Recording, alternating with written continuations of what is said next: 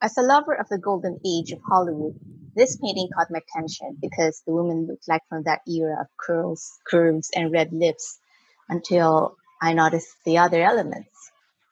Framing our subject is red, but not as bright as her lipstick, a red tatter flag, in contrast to her looking chic and polished.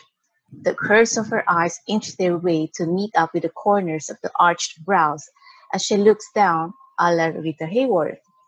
If the flag's red color was willing to take a back seat to her lipstick, the golden hammer and sickle are upstaging her yellow gold dress, which I would like to add to my cart.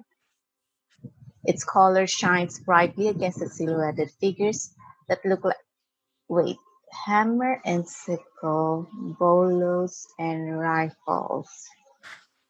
Are we treading on a highly divisive subject here? Lines in art have meaning. Diagonal lines connote movement, but that word takes on a charged meaning if this is political art, and we see a lot of them. A straight vertical line shows strength, and it only appears in the woman's row of buttons. She's also the only one with a horizontal line, which symbolizes rest. It is in her that we see strength, rest, and movement, three in one. Speaking of rest, she's leaning against a charged symbol of movement from which there is no turning back.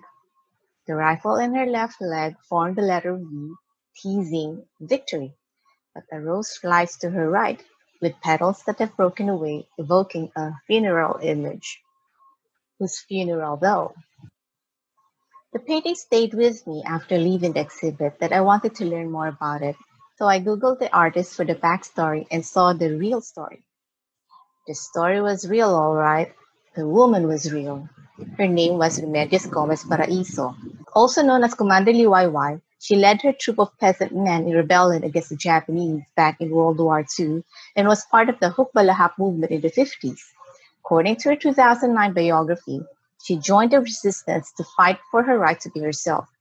In a way, she succeeded the second she took the lead at a time when no one has heard of women's lib, and she did it with red lipstick. You can view Summer de Guia's Commander Liwayway at Robinson's Galleria in celebration of International Women's Month, where more than 50 years later, women are still fighting for what we know is right and our right. Remembering that is essential.